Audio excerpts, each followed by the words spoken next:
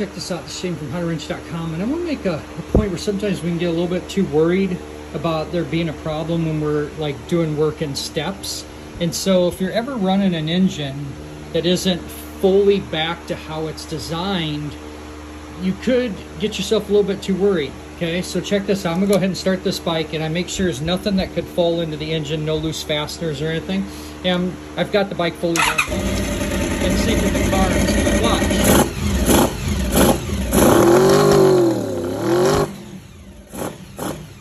Sounds like shit, right? Watch this. The air filter on.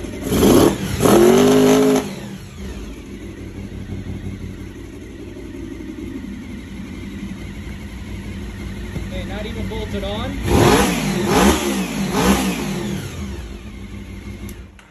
So my friends, when these things have been designed to be in a tuned state, don't be thinking that you can just rip off airbox covers, drill holes, do different things.